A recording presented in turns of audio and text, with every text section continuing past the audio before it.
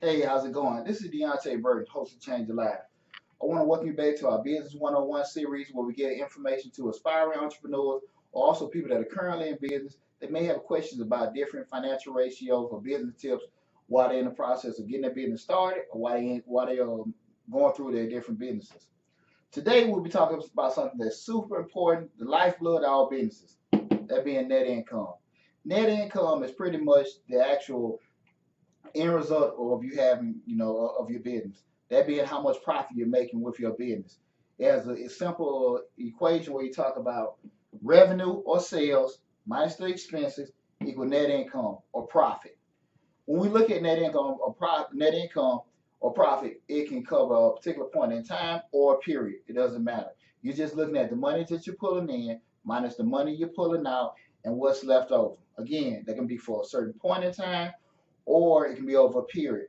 That's one of the biggest differences when we look at the balance sheet. Remember, the balance sheet only talked about one at a certain point in time, whereas the actual net income can be for that particular day, month, quarter, half a year, or the whole year, or years. Okay, just to give you guys an example, we're talking about net income. We're looking at revenue or the sales. You sold so many items that you have, maybe food, maybe services, whatever, minus the expenses. Expenses can be payroll, rent, utilities, insurance, different things that you have that you putting out in relation to operating that business, and it equals out to pretty much your net income. And that's the profit or the loss you can have with your business. Again, this is super important because again, if you can be busy selling items, and a lot of times this number here can be 5,000, but if that was 5,000 or greater, you could be breaking right even, or you could be functioning at a loss. So it's very important that we look at these financial ratios so we know where we're at or what we're doing with our business at particular points in time.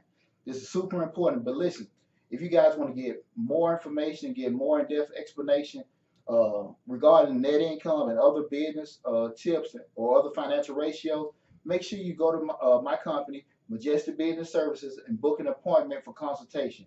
Again, you can reach us on the web at www.majesticbiz.com. Again, that's www.majesticbiz.com. When you book an appointment, we can do our appointments in person, we can do them over the phone, or we can do them virtually, whatever you guys are comfortable with.